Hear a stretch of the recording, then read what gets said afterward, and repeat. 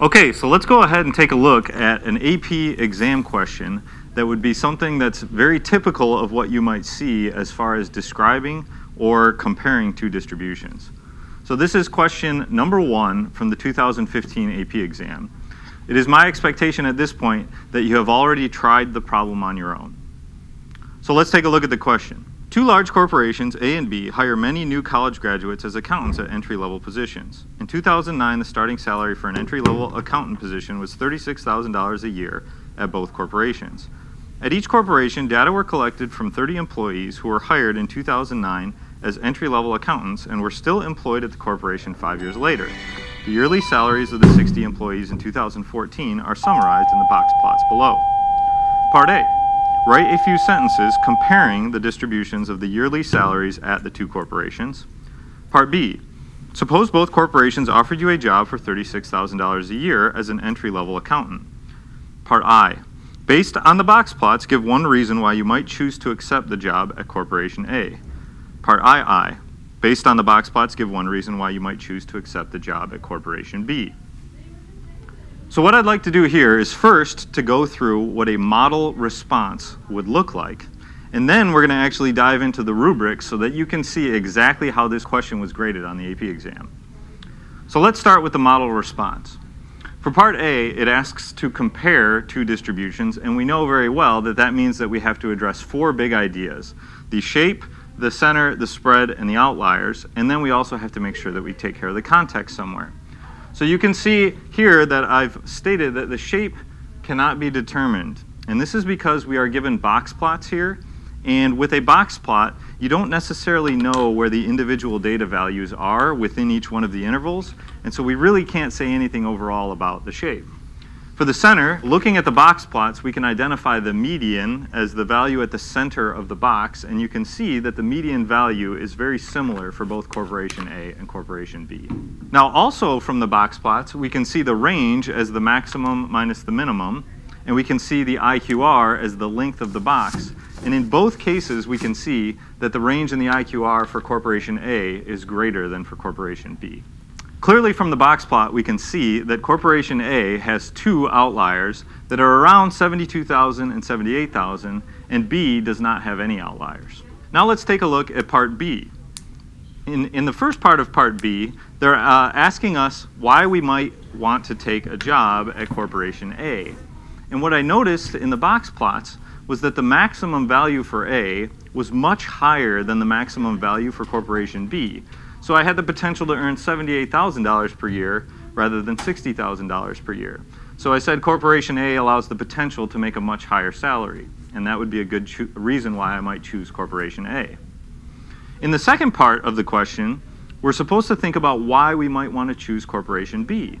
And what I noticed on the box plots was that some employees at Corporation A were still making the same $36,000 as when they were hired.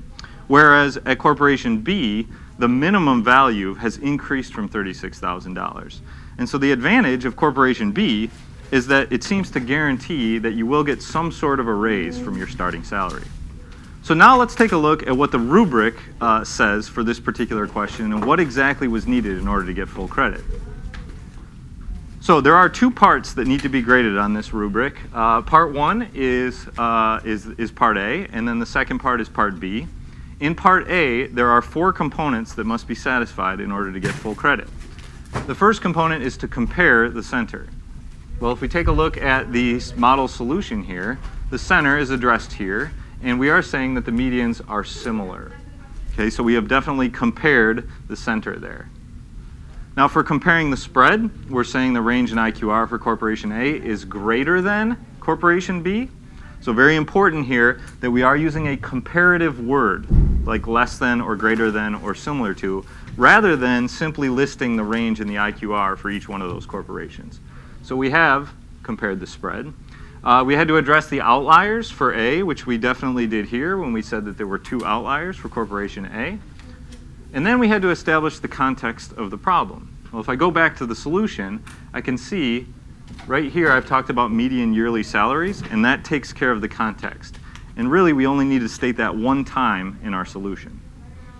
So if you have all 4 of these components, this will be graded as E, which is essentially correct.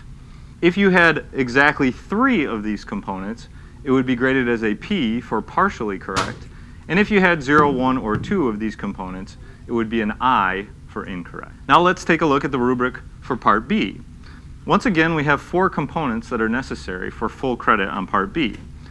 The first component says that in Part I, there has to be some sort of statistical measure which has been identified. And if we look back at the model solution here, we can see that the statistical measure that's been identified here is the maximum value. So we've taken care of that component. Now, the second part is to explain why that statistical measure has some sort of meaning in this context.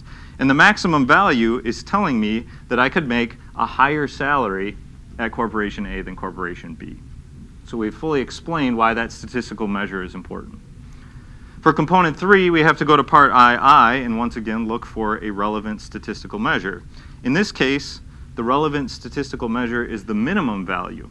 And we saw that at Corporation A, the minimum value was $36,000, the same as the starting salary.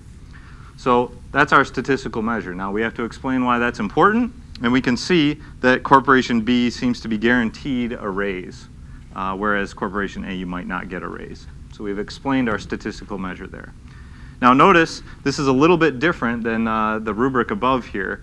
You have to have all 4 components in order to get E essentially correct. You have to have 2 or 3 components to get a partially correct, and then 0 or 1 would be an incorrect. Now let's turn this into an overall grade for this free response question, which is out of 4 points. So if you had essentially correct on both parts, you would get a 4. If one part was essentially correct and the other part was partially correct, in either order, you would get a 3. For a 2 would be an E and an I, or 2 partials. For a 1 is a partial and an incorrect in either order. And of course, if you had 2 incorrect, you would get 0 points.